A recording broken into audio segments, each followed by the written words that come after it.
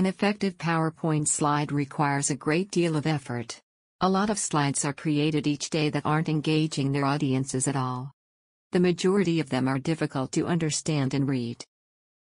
But there are some really important tips you should keep in mind. Here are some of them. Number 1 is graph your data.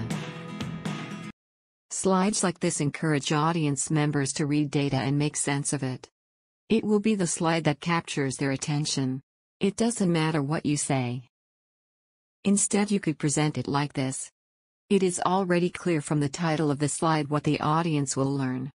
Charts support the slide and make it easier to understand.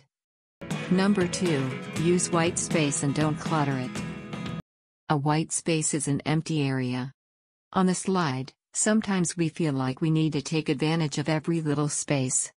Too much text on the screen creates a cluttered, unattractive page. Your audience will lose interest if you bombard them with too much information. Therefore, don't do it. The use of white space also serves to create separation between objects, and to focus the eye on a particular message. It also makes text easier to read. The white space doesn't have to be white, it can be any solid color or even a blurred background. Basically, it means there is no additional content or design. Number 3, use an instant design idea. There is a new feature in Microsoft 365 called Design Idea. You can find it on the Home tab. So what does it do? Let's say we have this rather uninspiring slide about some key dates. And we want to make it more visually appealing. If you go to Design and click on Designer, it will give you several suggestions. Like this one. And this one is nice too. As soon as you click the button, you have an improved version of the slide.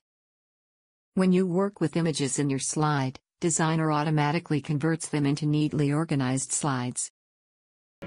Those are 3 must-know tips about PowerPoint. Hope you enjoyed it. For more tutorials, subscribe to my YouTube channel.